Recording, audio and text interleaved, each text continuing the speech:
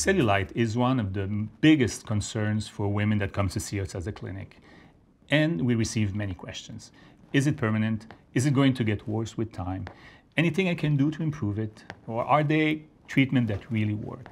During the consultation, I explained to the patient that she's not entirely responsible for her cellulite because there are some factors that we can control, such as heredity or hormonal influence, which is why the cellulite could get worse with time.